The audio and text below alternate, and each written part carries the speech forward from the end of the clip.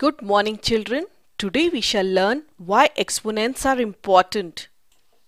We already know that exponents are used to express very huge numbers in short. But what kind of huge number? Do you know what is the age of this universe? It's 13 billion 798 million years. Now how to represent this easily?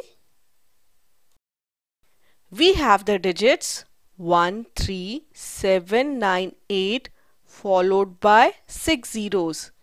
Here, if we are trying to represent it in decimal notation, then the point moves by 9 places to the right as we multiply by 9 tens. So, we can say the age of this universe is almost 13.798 multiplied by 10 to the power 9 years. Simple to represent, isn't it? You must have also heard of stars which are very far away from us. They are so far that we cannot write the distance in kilometers without using exponents. Their distance is often expressed in light year. You know, 1 light year is equal to this many meters. That's a huge number. But using exponents, we can simplify it and write 1 light year is equal to 9.4607 multiplied by 10 to the power 15 meters. Even the nearest star to the earth after Sun is Proxima Centauri, which is 4.243 light years away from us. That's quite far, isn't it? Also, the weight of Sun is almost 1.9891 multiplied by 10 to the power 30 kilograms. It means 19891, then 26 zeros for 10 to the power 26, and it is shortly expressed as 1.9891 multiplied by 10 to the power 30 kgs. And you know, it is also a unit to measure the mass of other stars, and it is called the solar mass. Like, one of the brightest stars in the Milky Way is the blue pistol star, and we can say its mass is equal to 115 solar mass. Can we write that weight in kilograms without exponents? Well, it would take a long time to count the exact number of zeros, and hence we use the exponents.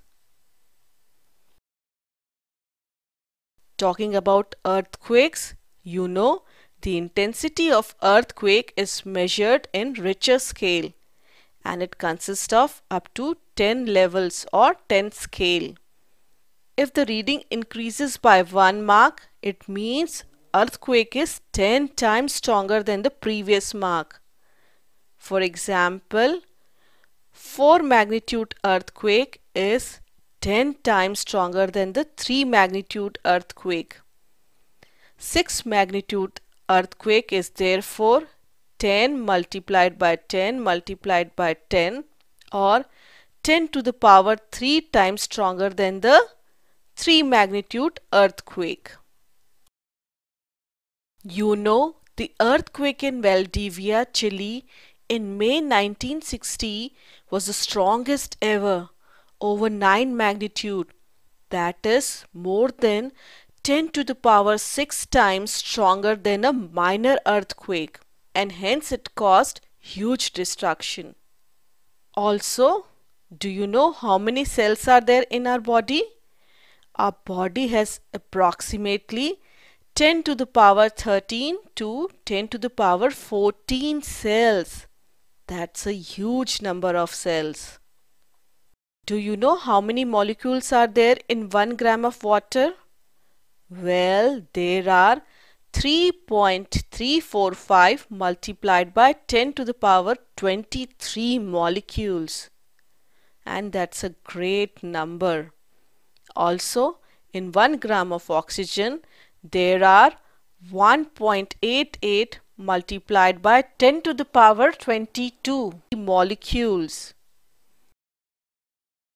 We use the exponents even in our daily life. For example, when we think about memory chip or RAM in the PC, we know 1 megabyte is equal to 1024 kilobyte, that is 2 to the power of 10 KB. So 1 gigabyte has 2 to the power 10 MB, that is 2 to the power 10 plus 10, that is 2 to the power 20 KB. Thus, any huge number can be expressed a number between 1 to 10 multiplied by 10 raised to some integer.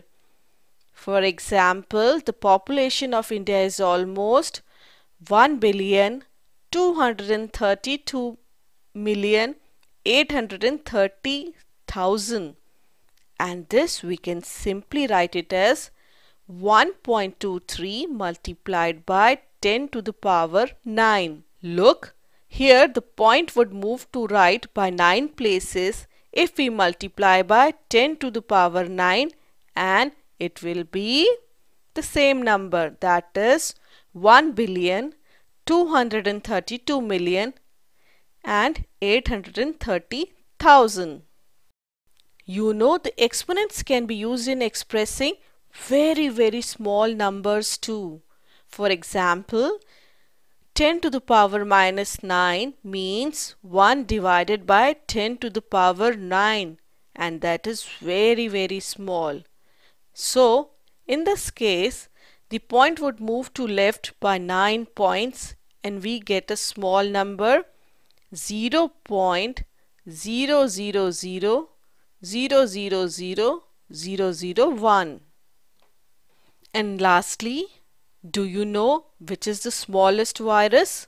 Well, it is porcine circovirus, in short PCV. This smallest virus, porcine circovirus type 1, has the diameter which is 17 multiplied by 10 to the power minus 9 meter in diameter, that is 17, and point shifted to left by 9 places, which is 0.000000017 meters. Now we would learn more about the negative exponents in the higher classes. That's all for now. Bye bye children.